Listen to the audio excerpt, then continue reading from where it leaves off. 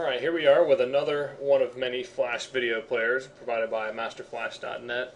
This one basically teaches you how to call streaming and progressive video and basically allow the player to determine between the two.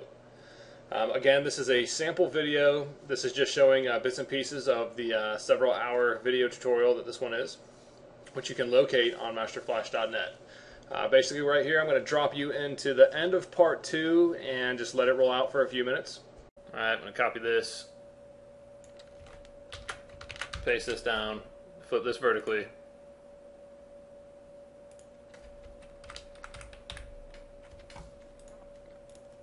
Yeah, that should be good. Alright, so I'm just going to kind of even this off over here. Is that going to be a good size? Let me bring this out a little bit more.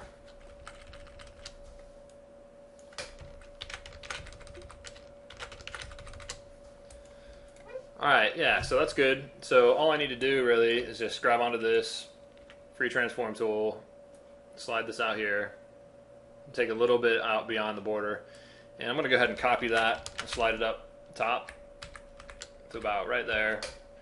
I'm going to drag this over to the left. Oops.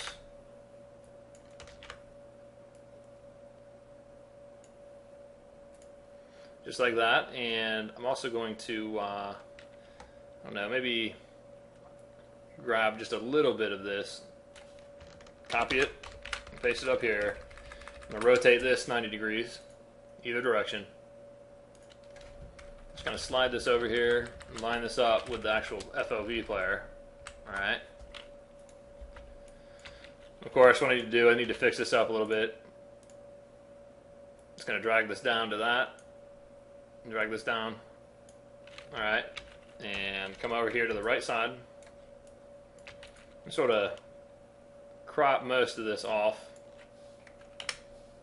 It's a little too much. Actually, I'll zoom in here and fix this out like this.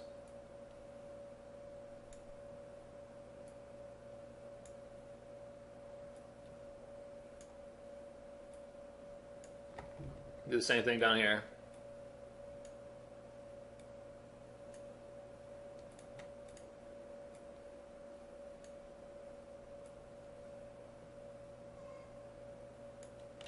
Alright, so zoom back out. It's going to somewhat be what our player looks like, except for I'm going to throw, see what color is this? I'm going to throw a bevel on this, so I need to turn it into a movie clip. So I'm going to hit F8, call this player frame 1. So I already have a player frame in here. Alright, and I'm just going to put a bevel on this and a drop shadow, and I've got a preset that I'm going to use on this one. Just going to use this right here. Alright, it might be too much of a drop shadow, but I'm not going to worry about that right now. Alright, so what I'm going to do is I'm just going to set this play button up somewhere over here, maybe right there. Oops.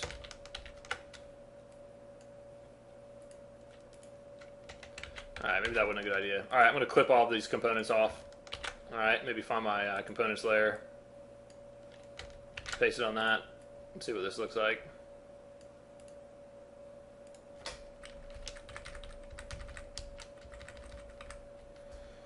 Alright, slide this over here.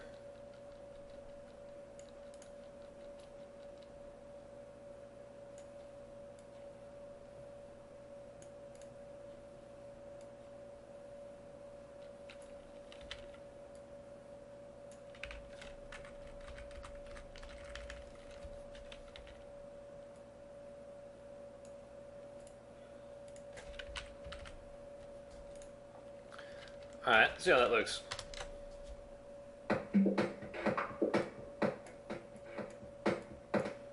Alright, looks pretty good. Alright, so what I'm going to do is I'm just going to take this seek bar, or the scrubber, call it a scrubber, and what I'm going to do is I'm going to come in here, and there's some art in here that I don't want to have a part of this, so I'm just going to kind of grab it right there, and delete that off, and grab this other art that's in here. Why can't I grab that? And delete this off too. Alright, zoom out, see what color this matches in there. It looks pretty good like that. So I'm going to basically take this out in the center. Free transform tool, a little too far. Should be good. Just kind of slide this out about there. Let's see, how much space do we have over here?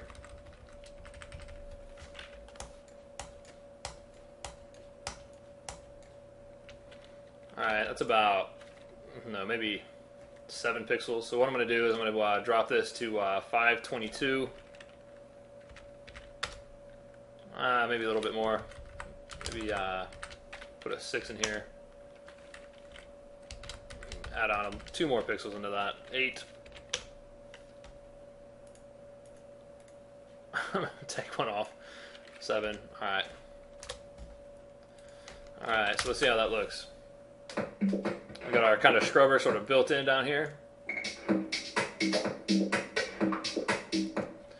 Okay, so what I need to do now, our scrubber doesn't really match well in the black back here. So I'm going to come in here and change the arrow color.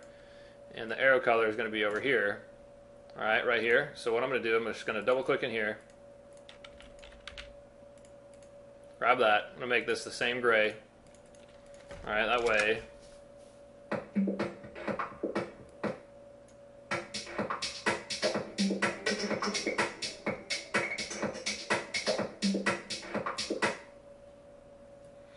Looks pretty good.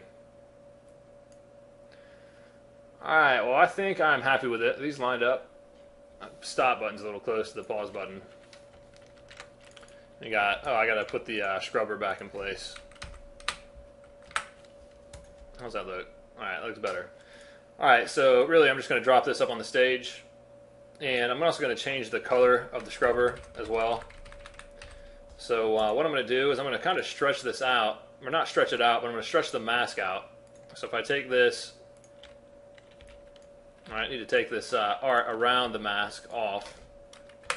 Alright, and what I'm going to do is I'm really just going to drag the mask all the way over here just to cover this part of it. Alright, so once that's done, I'm going to lock that down and make it invisible. That way I can come in here and grab the this right here. Now you've got 2 options. One, you can double click in here again, and then double click into each one of these sets of little art in here for the buffering pattern, I guess. Or you can do it the fast way by just applying a tint directly to the main part of this. So if I came in here, put a tint on it, maybe put, how about the same color gray as our player? Well, it should look alright. So if we publish this, you only get to see it for a second. You might not catch it on mine. See if we can get it to show up.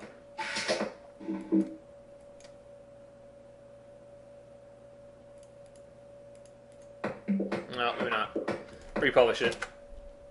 There we go. In case you didn't see that.